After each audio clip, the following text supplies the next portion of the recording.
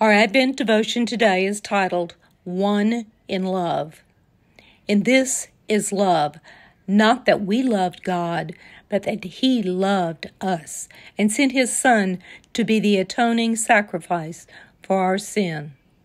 1 John 4:10. The light of love shines upon a world turned in upon itself. Looking out for ourselves and not looking out for others in love is the root of sin. We are often so self-absorbed that we are not even aware of how dark the darkness is for us. We sometimes do not trust God or turn to God, but seek to rely on our own resources and strengths, which ultimately fail us and cast us further into the darkness of lovelessness. As such, we are not one with God. But God is love. Even though we are lacking in love, that does not stop God from seeking us out in love. God, in love, sent His Son to make us one with God. Into the midst of our darkness of lovelessness, Jesus comes to grace us with God's lasting love and mercy.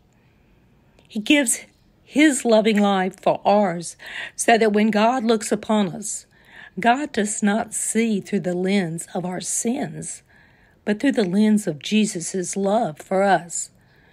To put it another way, Jesus came in love to atone for us, that we might be at one with God through Him. When we find ourselves low on the love we have to give, we look to the love with which Christ came to grace us. Enriched by the cross, we trust that God now sees us through Christ's love. It is then that we may also reflect Christ's light of love for others.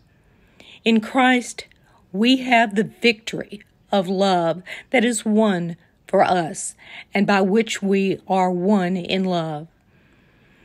Lord, may we always trust that your love overcomes the darkness of our lovelessness and sin.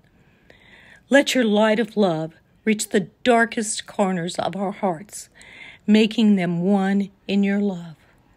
Amen.